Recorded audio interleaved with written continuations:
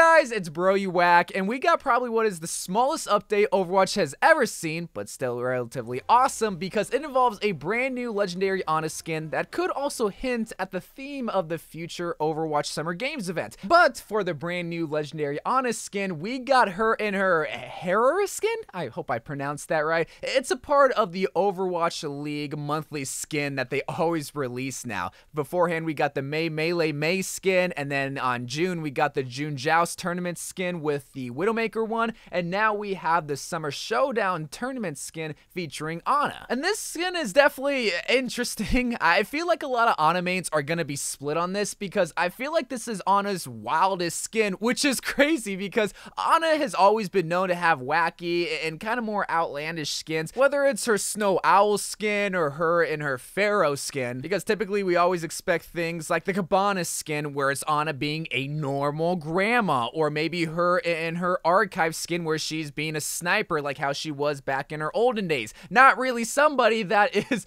someone that's supposed to be seen in the movie 300. And we obviously see that in her getup where she's more of a warrior or an Egyptian gladiator, where she has a lot of bird or hawk-like features. We see it in the feet, we see it in the cloak, and we even see it in the mask. And I think that's intentional because it's inspired from the sky god, which is Horus from Egyptian culture. So then once you learn that, and then you remember that Ana has the Horus eye tattoo, and she's also Egyptian, so it only makes sense that she would become a sky god herself. Oh, you start to love the skin even more if you weren't already. I think my favorite part about this skin, though, is her eye, where normally she has some sort of eye patch, with the exception of her archive skin before she got absolutely quickscoped by Widowmaker. She has this piercing red eye as if she got the Sharingan from her best friend because he was crushed by a rock because this dude was simping over this girl that's honestly just kind of mid-tier, and now he's all upset because, oh, Ana killed the love of my life, so I have to create this great war with this other Uchiha clan member, and then you get absolutely rolled, but then you meet the love of your life in the afterlife, and then you steal the Sharingan away from the coolest ninja of all time.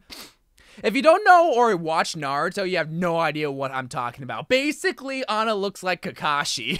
So the skin is really cool, Ana mains. Let me know how you feel about the skin because I feel like everybody outside of the Ana main clan is gonna love this skin because, well, Ana's a cool hero and this is a dope looking skin. Like, this is definitely a retransformation of what Ana typically looks like, and I think that's also why some people might not like it, is because, well, this doesn't look like the typical sniper grandma that we come to know and love.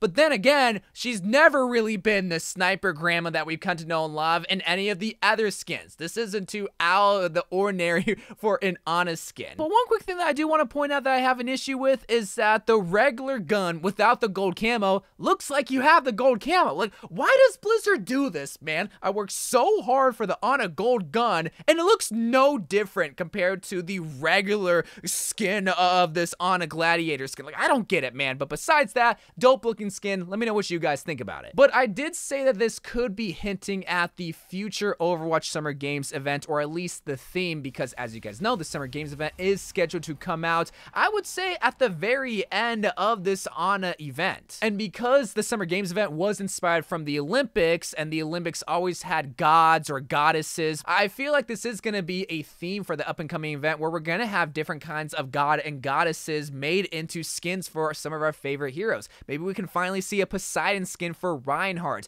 or maybe we can see some sort of...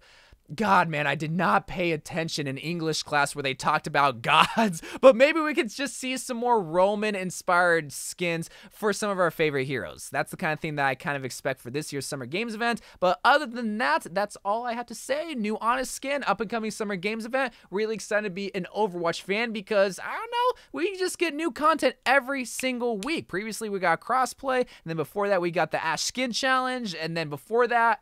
really nothing. Aaron Keller's doing an awesome job and taking over where Jeff Kaplan kind of failed to take over. But anyway, guys, let me know what you think about the Ana skin. Let me know what you think about the up-and-coming theme of the Summer Games event, and if you think it should be Gladiator and God and Goddess theme, or if you think it should just be Fun in the Sun where everybody gets Speedos and bathing suits. Either way, we win.